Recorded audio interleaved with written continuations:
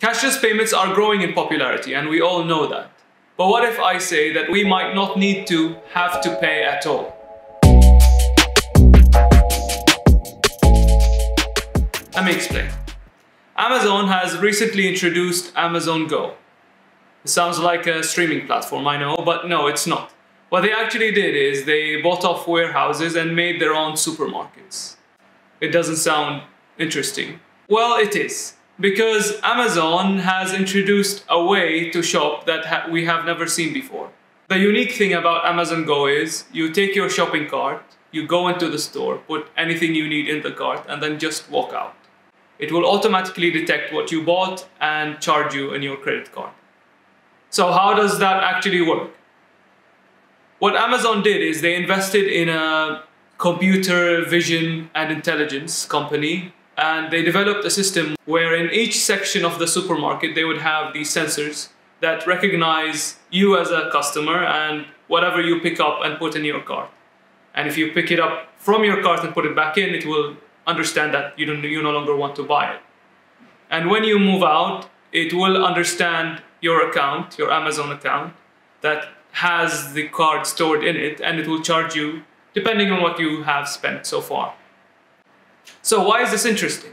A few days ago, the British supermarket company Aldi has invested in another computer intelligence company, and when they made the purchase, everyone started thinking, is the future of supermarkets paymentless?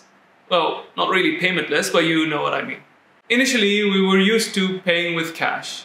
Then we moved on to paying with cashless payments. Now, seemingly, there will be no cash system or cashless system at all in the supermarkets. And that's intriguing, to say the least. Both Amazon and Aldi, and possibly more companies coming in the way, are looking at the financial transaction system of Uber. So the way you use Uber drivers is you just open the app, call the driver in, walk in, and then it will charge your phone automatically. You don't need to pay the driver anything. It also poses the question of, are we transitioning from coins to cash to contactless to nothing? And how does that affect the way we spend? I mean, I kind of like the human interaction when you're about to cash out. I mean, yeah, I know it's a little bit of a chit chat, but I don't mind it.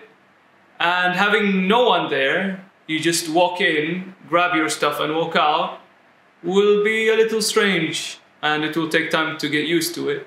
Let me know, would you like to try it? And if you are okay with trying it, do you think you will like it or prefer it? Another thing that came up is, will it eat jobs? When Amazon were asked by that, their response was like, we already make jobs. We already bought this company and we're making jobs by making these extra supermarkets and investing in engineers and programmers to make this technology. So they're creating jobs, but the jobs we are talking about are the cashiers and the warehouse people and, you know, the people who are working to make sure that everything is organized and the payments go through.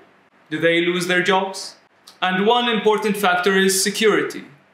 Honestly, me personally, I haven't tried that system at all, but it kind of brings up the idea of, will theft increase, decrease, or remain the same?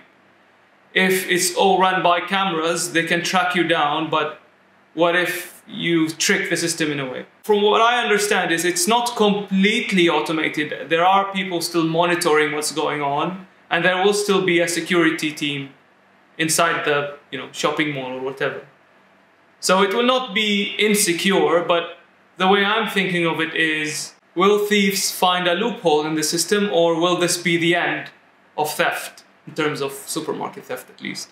And the last thing this got me thinking about is the fact that this investment by Amazon suddenly makes them aware of what you want to buy, what you are likely to buy. You could, for example, go and buy baby stuff from their supermarket, and when you go online, you see baby ads.